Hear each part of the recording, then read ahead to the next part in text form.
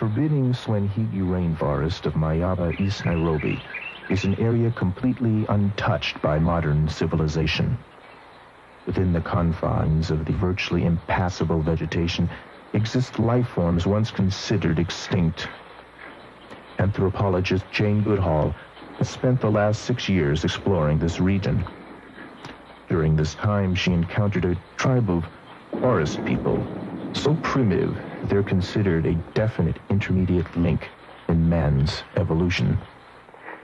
After half a decade of unobtrusive observation, Miss Goodall attempted contact.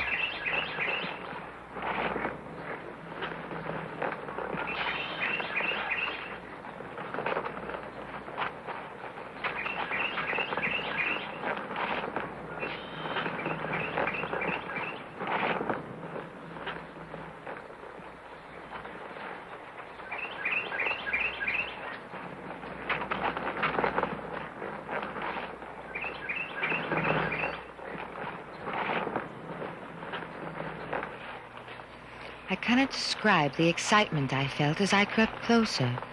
As they ate their meal, I realized the time had come to draw nearer to them than I've ever done before. To ease the cultural shock of two civilizations a million years apart, I decided to present an offering. I had in my backpack a small hand mirror and a string of beads.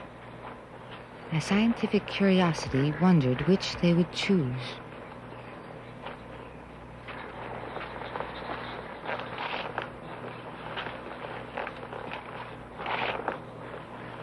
In my right hand, I had the beads. In my left, the mirror.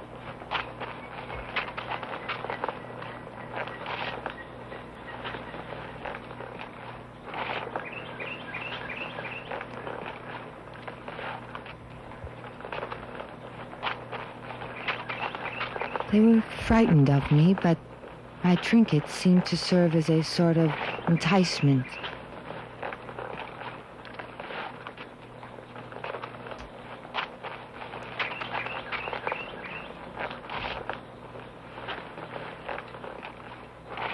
His image seemed to scare him.